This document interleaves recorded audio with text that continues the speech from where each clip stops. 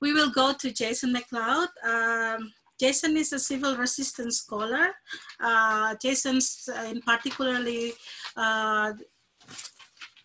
have been researching, but also be part of the monitoring all the civil resistance in West Papua. So please, Jason, we want to hear from you as a civil resistance scholar.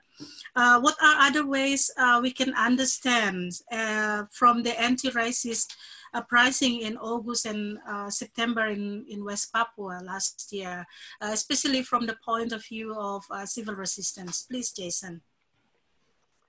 Thank you, Rosa, and a warm greetings to all the panelists and to all of you around the world who are watching. It's such a wonderful honor to be on this call with you all, and to see, you know, my dear friends with me on the screen from West Papua and other parts of Australia and from the US. Yeah, it's just fantastic. Thank you.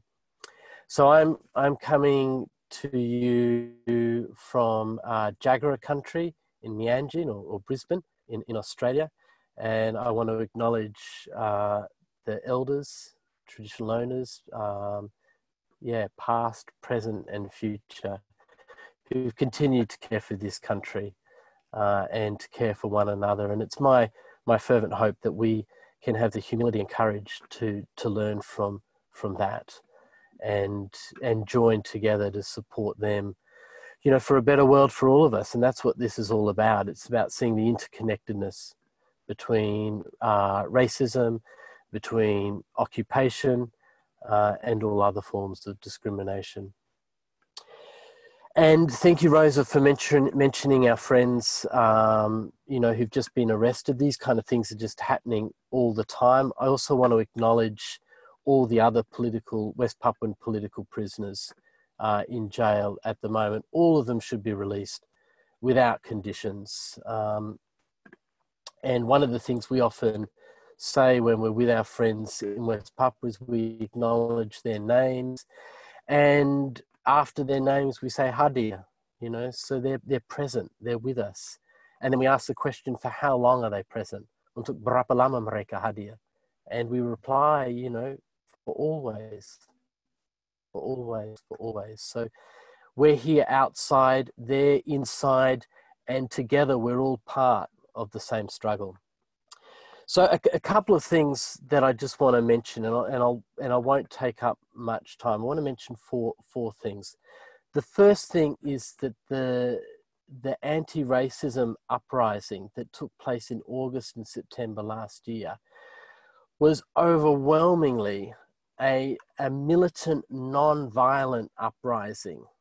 Yeah, you saw things like a 50-kilometre march from Sentani in the airport to the centre of town. You had young kids as young as primary school coming out and joining that march because of the day-to-day experiences of racism that they have.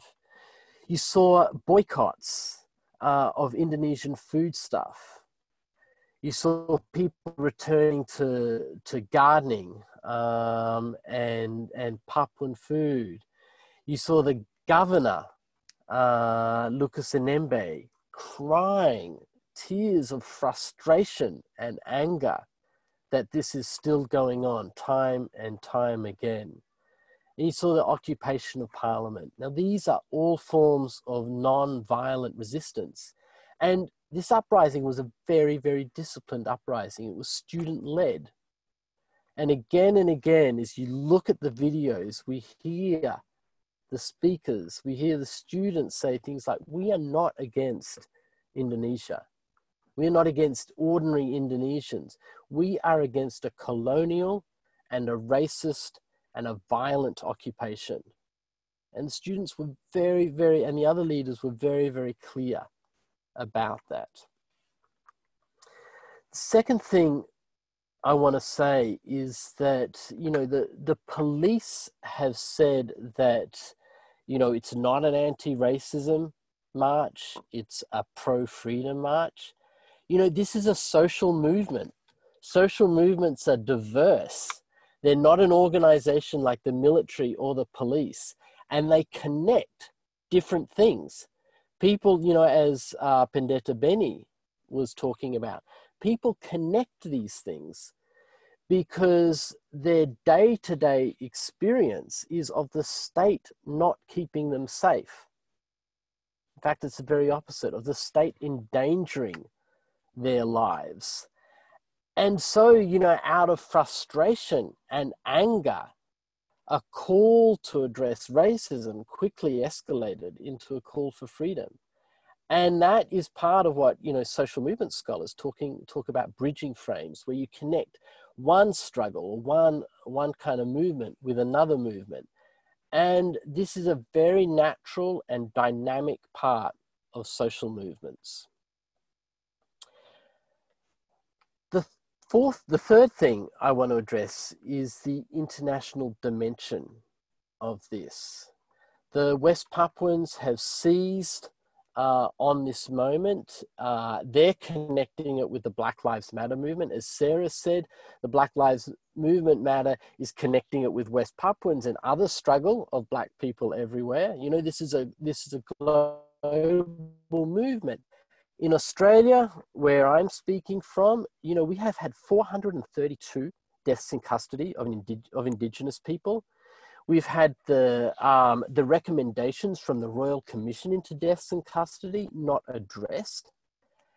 And this is intimately connected to West Papua, because you see the Australian police and the Australian military training the Indonesian police and the Indonesian military, who continue to use violence to maintain their hold on West Papua, so that mining companies like Australian companies like Rio Tinto can continue to, and Colonial Sugar Refinery can continue to access West Papuan resources. These things are all connected.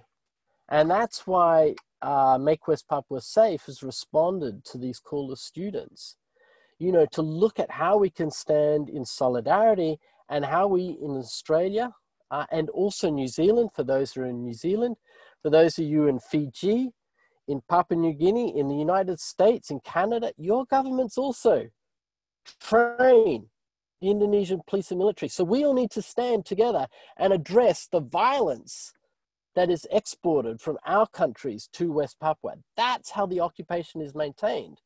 That's how the racist, you know, violence is allowed to persist and fester, because of the resources and support and legitimacy provided by foreign governments and police and military all around the world. The last thing I want to say, and Rose will speak about this a bit more, and I'm going to see if I can share my screen here. Okay, excellent. All right, so is what you can do. So we're asking everyone to stand in solidarity with not only the 7 anti-racism activists, but all West Papuan political prisoners. We're asking you to, if there's an Indonesian embassy nearby you, we're asking you to protest and call for the release of the 7 and all political prisoners without conditions. We're asking you to wear black clothes today, tomorrow, Tuesday, and Wednesday. The verdict will be Gustav tells us that the verdict will be handed down on Wednesday. Finally, the third thing, there's 4 things. The third thing is we would like you to spread out this news on social media, and you'll see some hashtags there. You can go to the Global Call for Action on the Make West Papua Safe website. And yeah, please share this around social media. Use the hashtags that are there as well. And like Sarah was doing, you know, connect this to other struggles. You know, there's one of the elders here in Brisbane, Auntie Lila Watson. You know, she once said, you know, do not be part of this movement, you know, if you've come to protect me or to save me, but join us because your freedom is connected with my freedom. So that's it. All our freedom is connected together. All these struggles are interconnected. So you'll see on the, where my cursor is, you'll see the link also to the Amnesty International petition. There's an English and an Indonesian petition. And I'm highlighting here on my screen, these are the names of the judges that are presiding over 7 anti-racism activism. You can send a message. Here's their mobile number. I'm highlighting it on the screen. Send a message to them via WhatsApp. Ask them very politely and very respectfully to release the 7 and all political prisoners without conditions. And you can also send them an email. There's the email there. I think that's enough for me, from me. Just a huge privilege to be on this call, and thank you to all the panelists and to you, Rosa, for moderating. Thank you, everyone.